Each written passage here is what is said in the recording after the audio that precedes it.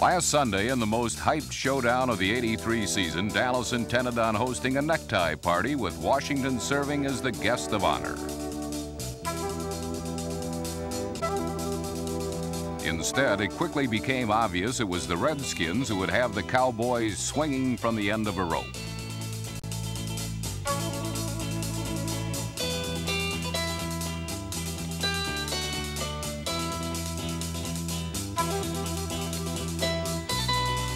Joe Theismann's touchdown pass to tight end Clint Didier gave Washington a quick 14-0 lead, at which point a hostile Redskin defense went on the warpath.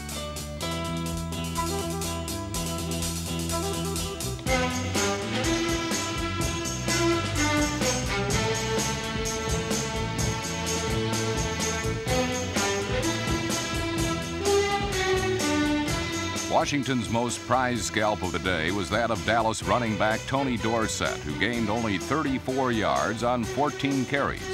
When the Cowboy running game proved helpless, Danny White in the passing attack came to the rescue.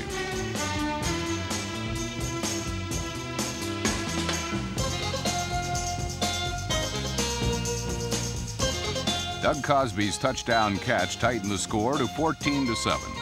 But unfortunately for Dallas, on this particular Sunday afternoon, not even the Duke could have saved this bunch of cowpokes from the Skids.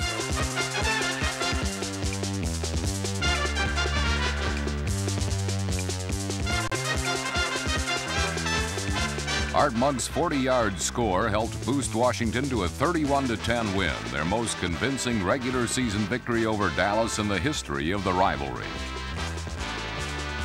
On such a momentous occasion, the Redskins had no intentions of letting anyone stand in the way of their fun bunch.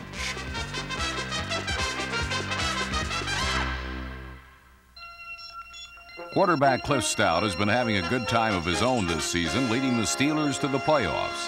However, now that Terry Bradshaw is back, the party's over. In his first appearance since last year's postseason tournament, Bradshaw promptly proved he hasn't lost his stuff.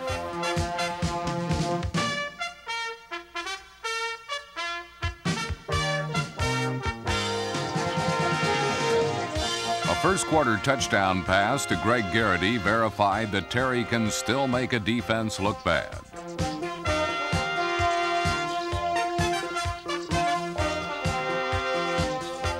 Bradshaw's second touchdown pass gave the Steelers a 14-0 lead.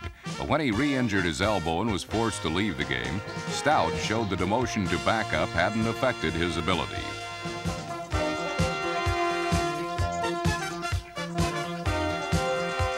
In New York's final game in Shea Stadium, the Steelers handed them a humiliating 34-7 defeat.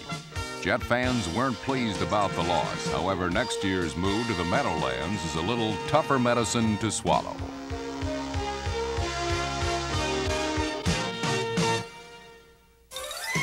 In 1983, Earl Campbell, the Tyler Rose, has felt surrounded by weeds. A 1-13 record has given the big fullback little to smile about. But against Cleveland, his teammates helped turn his frown upside down. Wide receiver Steve Bryant's touchdown pass to number 83, wide receiver Tim Smith, put Houston on top 10-3. Smith, who caught 7 passes for 150 yards, became the first Oiler in 9 years to go over 1,000 yards receiving. Houston has been the league's biggest pushover this season, but with the help of kick returner Steve Brown, number 24, the Oilers finally pushed back.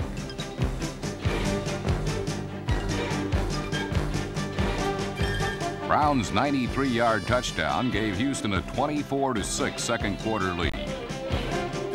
While the Oilers' offensive outburst was surprising, their defensive ineptness was not. Cleveland came back against the NFL's most generous defense. Unfortunately for the Browns, they fell victim to a greedy Houston attack.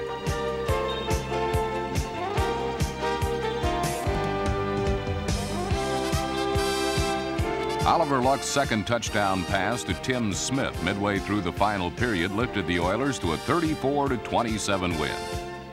Although the loss put a damper on the 8-7 Browns' postseason chances, slim playoff hopes are certainly better than none at all.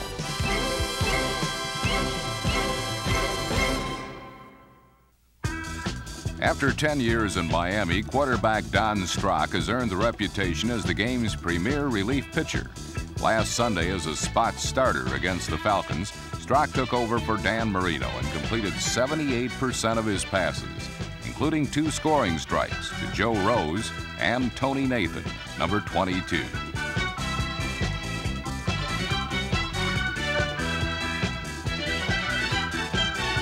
It was only the 19th time Strock has started a game for the Dolphins, and he led the AFC Eastern Division champs to a 31-10 fourth-quarter lead, with plenty of help from receivers like Mark Duper, number 85.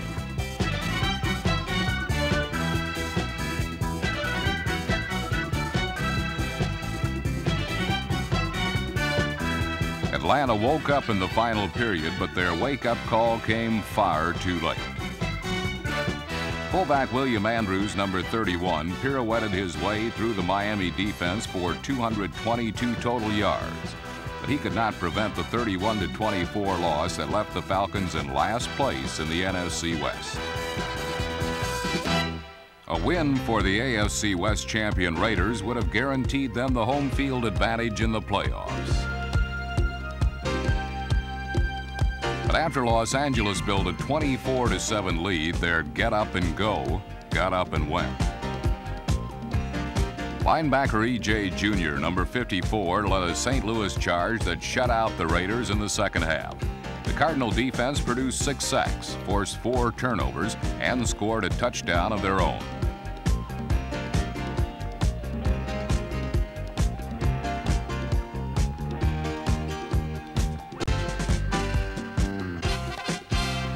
Defensive tackle Elo Grooms, number 78, rumbled 40 yards with a Jim Plunkett fumble for the first of 4 consecutive Cardinal touchdowns.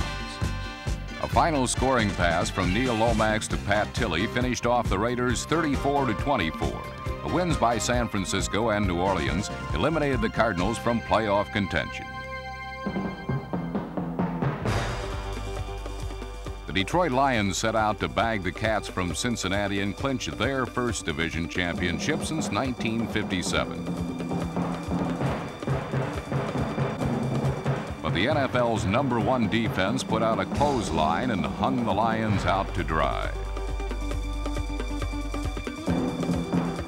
The Bengal defense held Lion running back Billy Sims to under 100 yards for the first time in 5 games. With Sims drawn and quartered, Cincinnati quarterback Ken Anderson added a fresh dimension to the quarterback draw play. Good for 15 yards.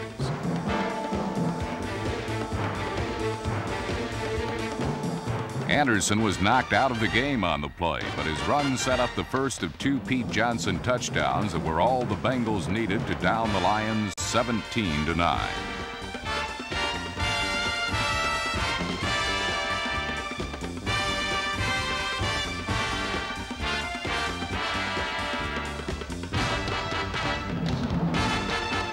Detroit can still take the NFC Central title with a win this week, while the Seattle Seahawks needed to win their final 2 games to have a shot at a wild card spot. In the Meadowlands, the Hawks met little resistance from the New York Giants.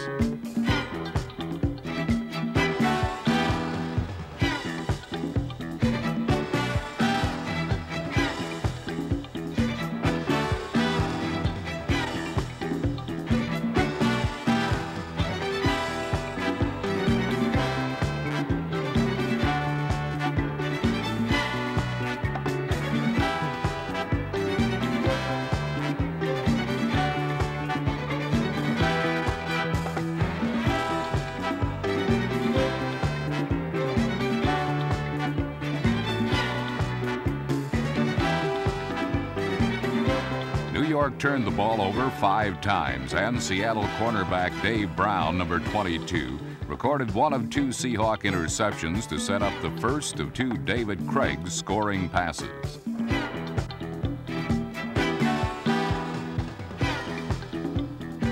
The playoff hopes of the Seahawks are still up in the air, but one thing is certain. With a 17-12 loss, the Giants clinched undisputed possession of last place in the NFC East. A visit to Buffalo in December doesn't usually bring a smile to one's face, but it didn't really matter last Sunday whether Joe Montana was just feeling funny or just being cool. As far as the Buffalo Bills were concerned, their game against San Francisco was no laughing matter, and they took immediate steps to wipe Montana's smile from his face.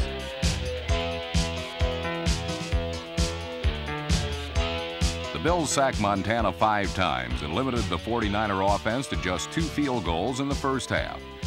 But while Montana's grin may have been gone, his grit and determination were still very much in place. Montana rallied the 49ers from a 10-6 halftime deficit, leading them on scoring drives in their first 2 second-half possessions. On the day, the NFL's all-time top-rated quarterback completed 18 of 28, while also setting a San Francisco single-season passing record for yards gained. The 49ers enjoyed the last laugh on the Bills as their 23-10 victory further enhanced their NFL playoff hopes while virtually pushing the Bills to the brink of elimination. In Philadelphia, the Saints rediscovered an offense that disappeared a week before in New England, as Kenny Stabler hit on 14 of 15 first-half passes, including this 21-yard touchdown toss to number 30, Wayne Wilson. Wilson had a hand in both New Orleans scores, on the receiving end of Stabler's pass and on the escorting end for George Rogers' third-period touchdown. The Saints built up a 17-3 lead, but it failed to ruffle the feathers of the Birds of Philadelphia. The Eagles have played the rest of the league like eager contenders for a high draft choice. But against teams from the NFC West, they have been terrors, owning victories over the 49ers, Falcons, and Rams.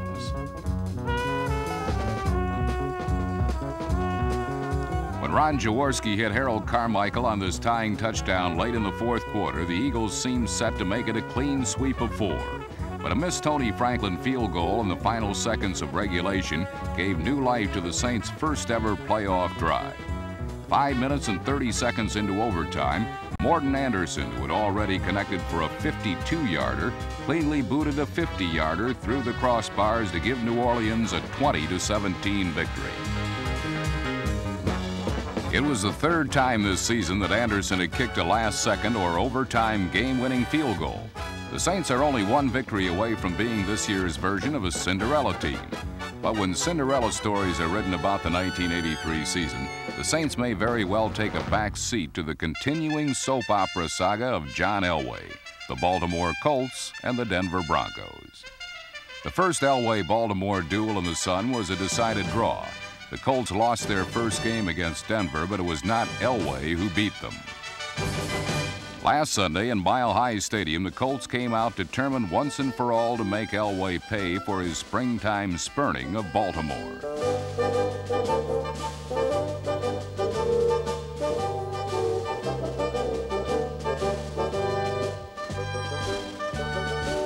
With this Mike Pagel to Bernard Henry 40-yard scoring strike plus 4 Raul Alegre field goals, the Colts took a commanding 19-0 lead into the final period. This was merely a prelude to some fourth-quarter fireworks in the sky, set off by the man labeled the franchise in Denver.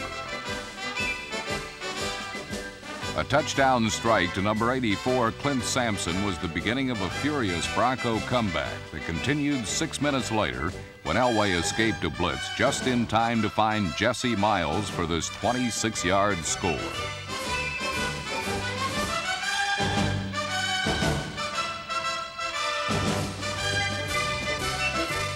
On the day, Elway completed 23 of 44 passes for 345 yards and 3 touchdowns, his third coming with just 44 seconds remaining.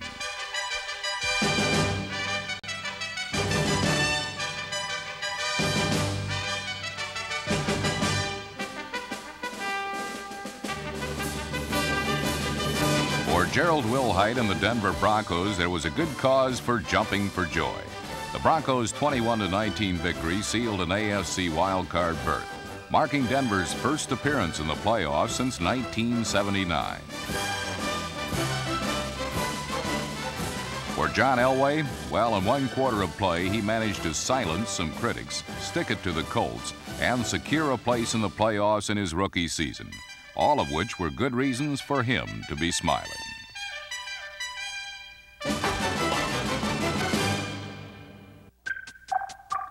In some respects, the playoff road is a lot like this lovely young lass with the flaming batons. One key slip-up and you're in deep trouble. In the season's 15th week, the Rams found themselves right in the heart of the playoff fire. And against New England, they came out smoking.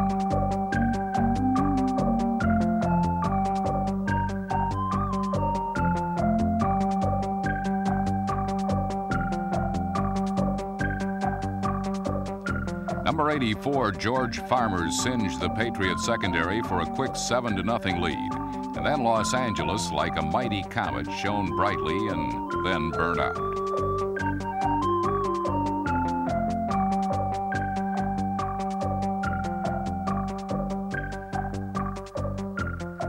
When a team commits 7 turnovers, they simply will not win football games. The Rams did turn the ball over 7 times and did not win a very important game.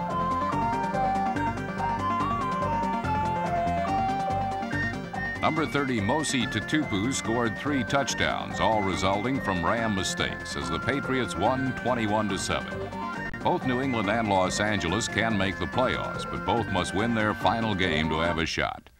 The Minnesota Vikings and Chicago Bears are out of the playoffs, but it didn't stop them from putting on one heck of a show last Sunday.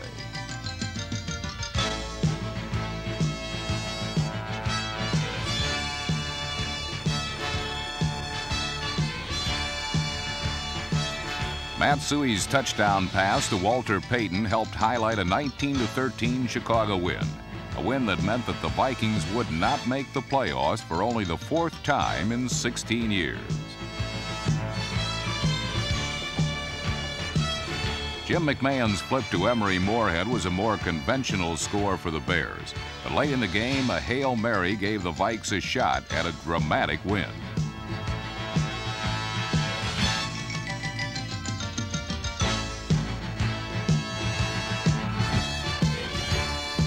Less than 2 minutes left, Minnesota failed to score from 6 yards out as their 6th loss in 7 games was a frustrating microcosm of their season.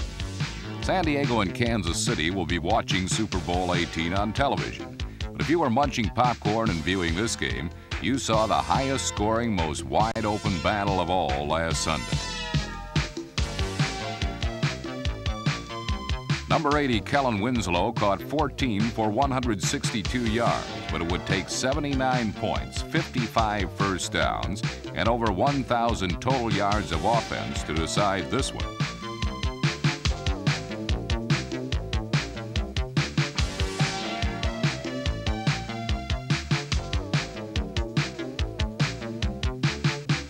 San Diego blew out to a 24-14 lead, and then Bill Kenny got a hot hand.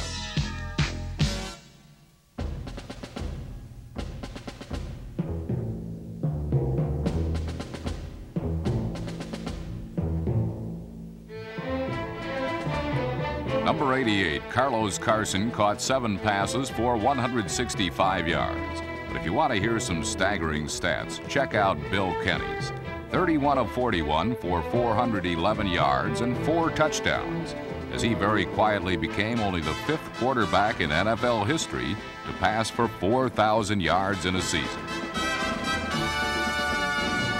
Early in the 3rd period, Kenny gave his arm a breather and let Theodis Brown, number 27, rumble 49 yards to cut the Charger lead to 3.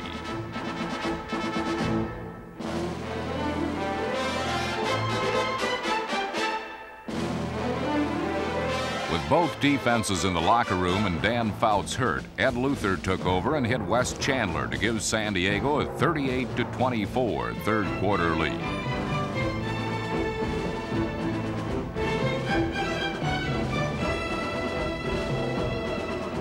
Less than 2 minutes left, and with both defenses on the team bus waiting to leave, Kenny hit Willie Scott to tie it at 38.